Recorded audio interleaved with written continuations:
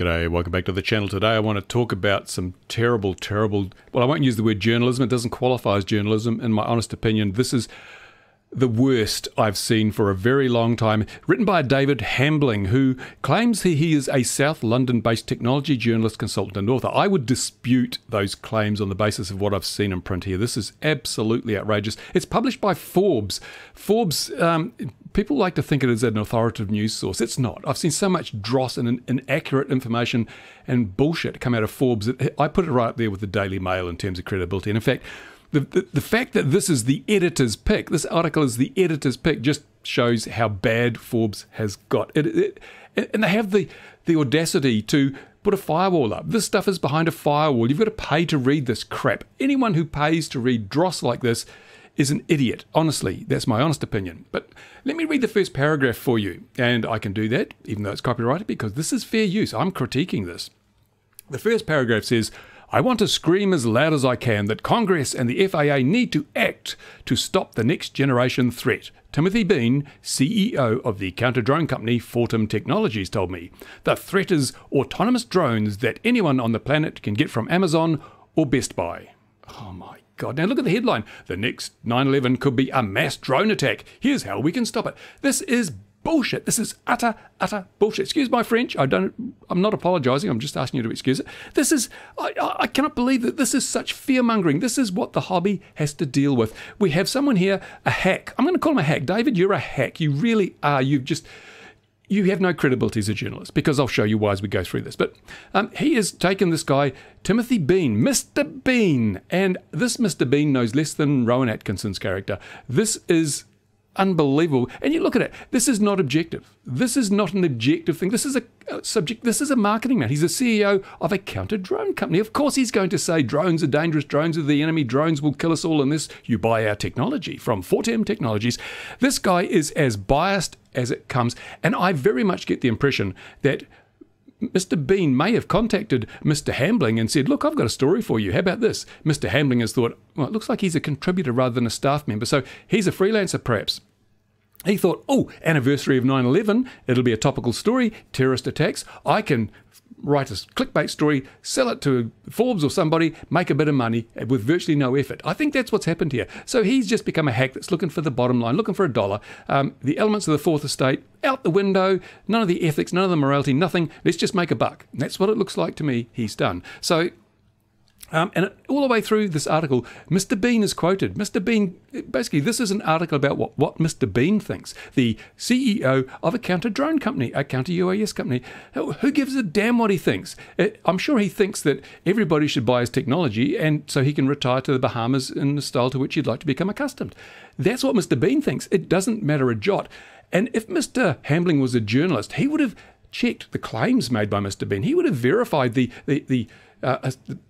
presentation that Mr. Bean has given. He would have checked all the figures and facts and claims to see that there was veracity behind them. But it doesn't seem to me he's done an ounce of work on this. He's taken everything at face value and just published it. And this isn't even put up as an opinion piece. It is, therefore, by implication, a news piece. We are supposed to believe that what we read here is fact. And that's not true. It is opinion, but it doesn't say opinion. This is bullshit. This is what the media does now. It dresses up opinion and press releases as news. And that is absolutely unethical. When the Fourth Estate was a thing, these people would have been kicked out. They would not have been allowed to be members of the Fourth Estate, but the Fourth Estate has gone the way of the dodo. Money's far more important. So Mr. Hambling has seen a way to make a quick buck by writing a freelance story, perhaps, that he could flog to Forbes, and Forbes have seen an opportunity to get a clickbait headline they can use to sell advertising to whoever this is, SpaceX, or to Flight, and there's probably a whole lot of others, to Rove, and all these other companies that are paying for this story. This is terrible. Anyway, let's move on a little bit. Because, as I said, one of the things is doing some research. And this is an example here. He says, his fear, this is Mr. Bean we're still talking about, of course, his fear is that the next event might be a drone attack, causing mass casualties. As with 9/11, everyone is aware of the possibility, but adequate protection is not in place. Well, guess who would be trying to flog adequate protection? Of course, it's Mr. Bean. And so why did not Mr. Hambling, why didn't he say, well, you say might, can you give us some idea of the probability of this? Have you done the research? Have you done a risk analysis? What is the possibility of a drone attack causing mass casualties with a store-bought drone. We know. We fly these damn things. You go down to Best Buy, because remember it mentions Best Buy up here at the start. If you go down to Best Buy and pick yourself up a Phantom, no, what's most popular? Mavic 2 Air, Mavic Air 2. If you pick up one of those, how much high explosive can you put on that thing? It will carry a maximum of probably, I don't know, maybe a couple of 100 grams of payload. Now, how can you cause mass casualties with 200 grams of explosives? You can't do that. And this is why terrorists have been using things like SUVs, trucks, and even pressure cookers to pack full of explosives, because that can cause mass casualties. Not a store-bought drone. I'm sorry, that's bullshit. But I mean, let's face it, how would I know? What's my credibility? How can I speak about this with some authority? Well, let's go back. Let's go back to here. In 2002, I published this, the low-cost cruise missile, in which I carefully detailed that way back then, 20 years ago, you could already build what amounted to a drone that could be used to perform attack by terrorists. Terrorists could build their own drones and use them to attack with a range of up to 1,000 miles from the launch point, right? This I considered was a real possibility. And to prove that it was a real possibility, I built one in my own backyard. In fact, it was reported by the world's media. The Guardian reported it. Because I built one in my own backyard. And who else reported? I had some, there's a few things here, I don't know. This one was the ABC, is it? In Australia or something. They reported it. Most of the world's media, including the BBC, all covered this fact that I had highlighted this risk, and to prove it, I'd built my own low-cost cruise missile powered by a pulse jet. I proved that this was a possibility 20 years ago. And I raised the concern. And I'm very pleased to say that it hasn't happened. Now, if the terrorists have had this opportunity for the last 20 years and haven't used it, you've got to ask yourself, why would that be? Why have they not used their own drones to launch attacks? Well, the reality is, just as I pointed out, if you're going to use a store-bought drone, it's going to be ineffective because it's such a tiny payload, you can't do a snot load with it. But this guy, Mr Hambling, didn't even query, how much explosive could you carry on a drone from Amazon or Best Buy? Because he wasn't interested in producing an objective, researched piece of journalism. He was interested, by the look of it, in just producing a quick thing he could flick off for a quick buck to any tatty tabloid publication that would put a clickbait headline on it and make some money out of it. That's not good enough. And as a hobby, we are the ones who suffer. We suffer from this because the media, the public, the great unwashed who don't know, will look at this headline and they'll say, we need to ban drones. We need to clamp down on drones. We need more regulation. We need remote ID. We need network remote ID. You can't let these drone flyers blow us out of existence because they're going to do it. Terrorists are going to buy these things and kill us all. What do you do? Now, in fact, I found another piece now, which just speaks to the crap that this report is.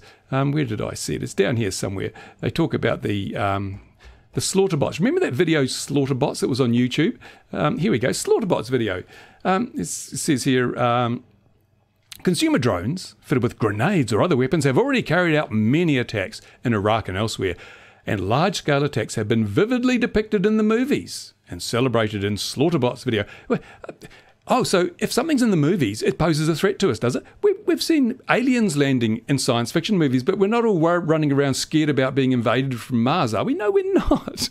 Movies, you can't bring this in and suggest that it is a viable, justifiable fact. It's in the movies. And the Slaughterbots video was roundly condemned by anyone who knew anything about drones because it was just absolute bullshit. So, but he brings this in, he doesn't do the research. And yes, grenades have been used in places like Iraq and in some other places, but to very little effect. For every time a drone was used, there have been tens of thousands of times that a mortar or an improvised explosive device or a pickup truck laden with explosives or a suicide bomber has done something like that. Drones have been such an ineffective tool that they really haven't been used. They've been used just as, and then I think what happened, they used them and found they didn't work that well, so they went back to the old things. We're not seeing drones used as effective tools by terrorists, but Mr. Hambling hasn't bothered to do his research, hasn't bothered to quantify any of this stuff, hasn't bothered to challenge any of the assertions made by Mr. Bean, and so this is a piece of crap. This is one of the worst bits of fear-mongering I've seen in a very long time. Forbes should be ashamed. Mr Hambling is a hack, in my honest opinion, doesn't deserve any of these titles. I would not hire this man as a consultant to tell me the time, even if I gave him my watch. This is terrible. Mr Hambling, you deserve to apologise to the entire hobby, the entire drone community, for this piece of crap you've written here. In fact, I would suggest to people, he has his Twitter account in here, go and tell him what you think. Do you think his work is great? He says, follow me on Twitter. Check out my web. He's got a website too. I would suggest that in the politest possible way, don't be offensive, don't be rude, don't swear at him. Just tell him that you think what he's doing is not good. That's it. Just be polite.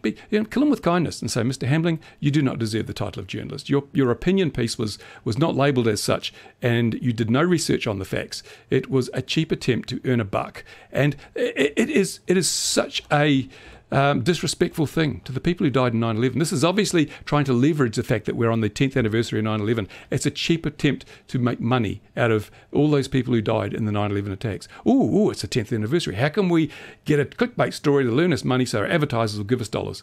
No, this is just terrible. Forbes, you should not be doing this. You should not be insulting the memories of those people by trying to spin a buck out of an opinion piece dressed up as a news story and even giving it editor's pick. As someone who's been involved in the news industry off and on and as a journalist for decades, I am just so ashamed to be in any way related to an industry that does this. This is absolutely atrocious. Anyway, I'll probably put some links in the description of this video. I urge you to go and have a look. I was hoping to do a really upbeat video today, but then I read this and I just got so pissed off with the crap that we're facing. And as a hobby now, as you would expect, I'm currently working on ideas to counter this kind of misinformation, this kind of these attacks on our hobby.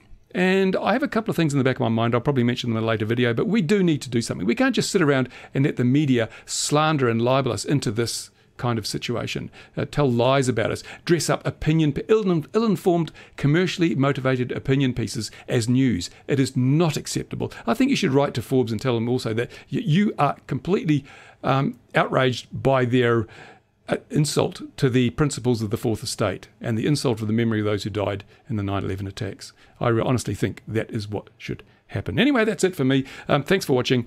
Hopefully we'll have some flying videos soon. Trouble is the weather's against us at the moment. Eventually we'll go flying again. In the meantime, fly safely. Thanks for watching. Bye for now.